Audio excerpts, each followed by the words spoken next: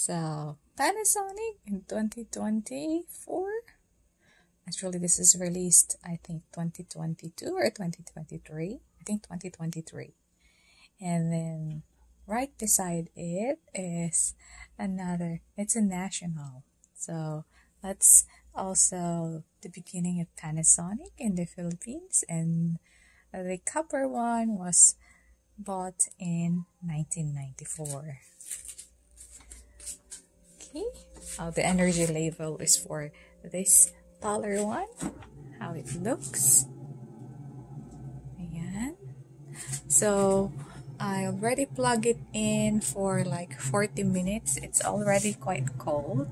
I just put it in the middle for the airflow so that there is a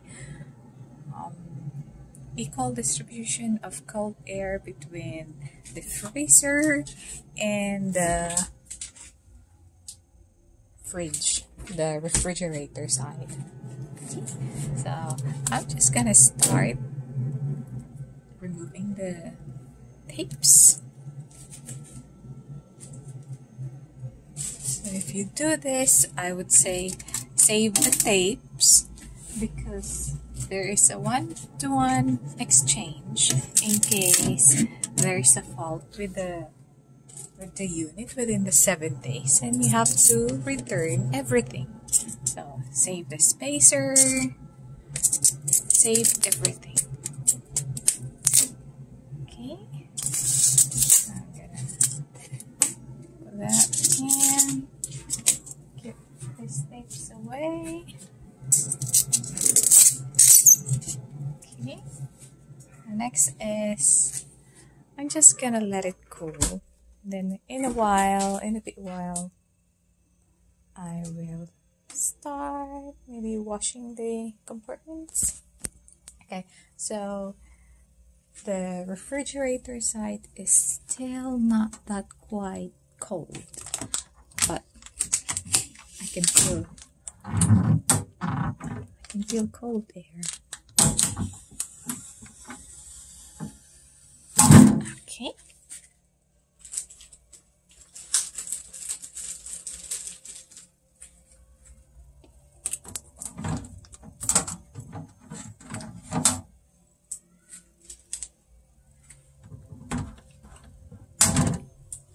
Oh, I forgot to mention, like, for this, make sure that I see most people, like, they keep the styrofoam at the bottom, like the box.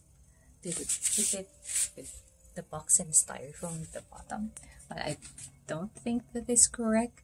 You have to totally remove it because I think there's still like a little styrofoam there, which could affect the flow of the air or how the unit fully functions. Also, you have to remove, there is also a little styrofoam at the back where the condensation is collected. So you also have to remove that and make sure that the fit is adjusted so that your refrigerator is labeled and it's not wonky. Like for this, actually the floor is quite leveled at this space, so when I give it a notch, okay, there's really not much give. So let's say more of like not a foolproof way to know if it's level, but it's a good way to check. Okay, we'll just keep removing all of the tapes, saving them so in case it needs to be returned within 7 days. I have them all. Save all the little styrofoam. Just that would help, like it is being wedged in between the drawers and slides. Okay, so you can see a bit of like it's already getting cloudy, so we know that it's getting cooler. There's the vents. Surprisingly, there's not much cooler going on. Anyways, we'll just see about that.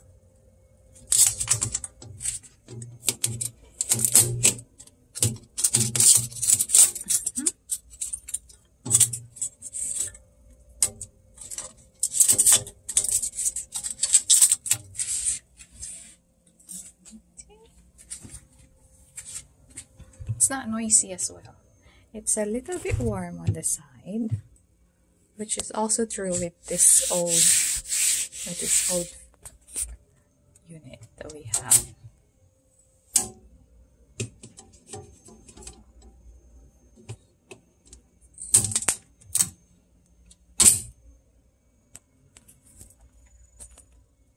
How old is 1994? It went, wow, 30 years old. It's actually still working, but since it is a no frost, there's no frost technology in the 1990s yet at that time, I suppose. So the old one, it just grows ice until the freezer forms a cave, and there's really not much freezer space. Okay, we're down to the last few tapes.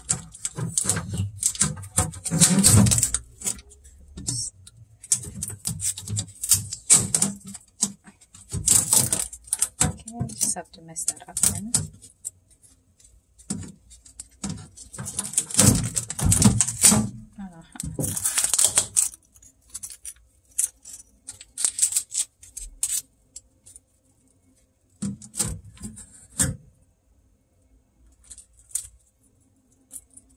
Alrighty, almost done.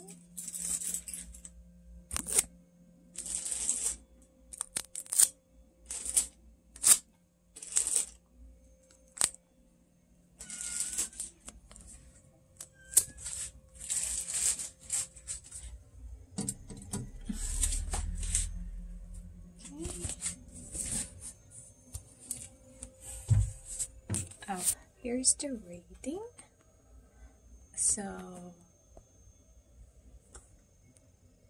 power output is only, it's at 65 watts, but when you're defrosting it needs 140 to 160 watts. Nice. It's quite energy efficient. Okay, so I can see a bit of cloudiness there, some condensation there, so we know there is airflow. So what you really need to do is, upon delivery, you just have to wait for the unit to rest for 3 hours. That is what is indicated in the manual, and then you have to turn it on, set to high. I think I don't have it at max. I have it at max. Okay, so I got it at max. So this is the temperature control for the refrigerator. Actually, I did not see any. It says refrigerator temperature control. Well, I did not see a separate temperature control for the freezer side. This is only for the air control, whether you want more air that goes to the refrigerator side or more air to the freezer side. This is, we put it on this side if you want more air going in to the freezer, so there will be faster cooling, like if you place a lot of, say, meat or frozen products, might want to do that. But for me, I just want to put it in the middle for now. Okay. Because our non-Panasonic one at home, at my parents' home, it has two temperature controls, separate temperature controls. So I guess this is sharing one compressor for the refrigerator and shares it with the freezer. So this is the ice box. You put it in the freezer.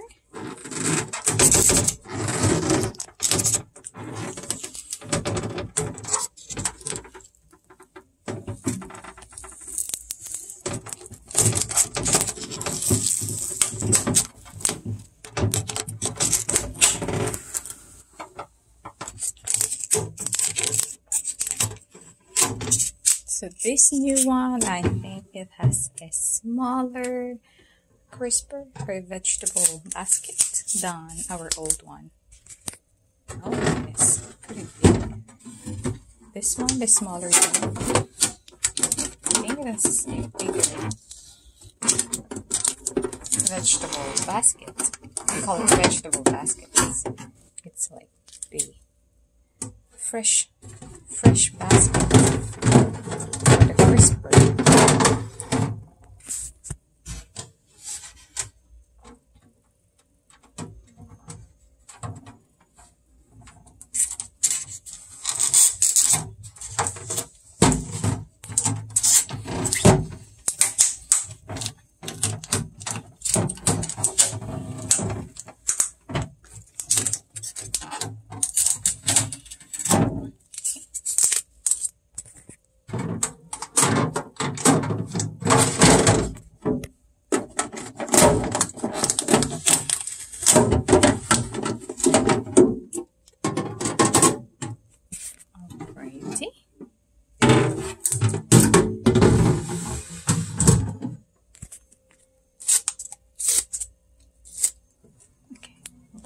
I think I only have 2 tapes left, or 3. I think I got 3 tapes left. There we go.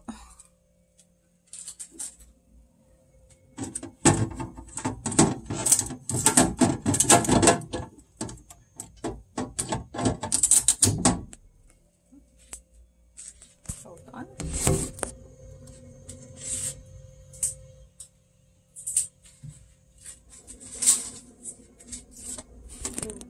Okay. So this one goes to the freezer. Just put it there. Or it also fits on the top.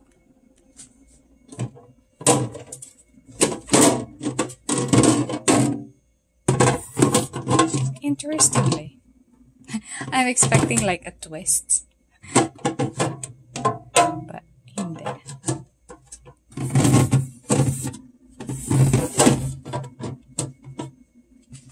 Okay, and I think there's one last tape at the bottom.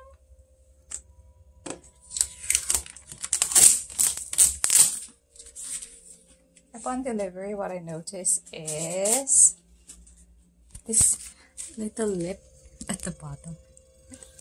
Kind of looks ugly in person. So it's a plastic trim, because it looks pretty sleek, right? And then you see the plastic trim. It is quite thick, like a bumper, I suppose. Our old one's like that. Okay, and I think I'll just leave that. There's also like a film. I'll just remove that after 7 days. For now, that's it. Just make sure that there is at least 5 centimeter clearance there, and then at the back there should be a clearance as well, so there is enough airflow. I'll be checking it again in plug it in at 7. It's almost 8 now, so 2 more hours, and I would expect that the refrigerator side is also cold. Of course, the freezer is already cold actually. Okay, see ya.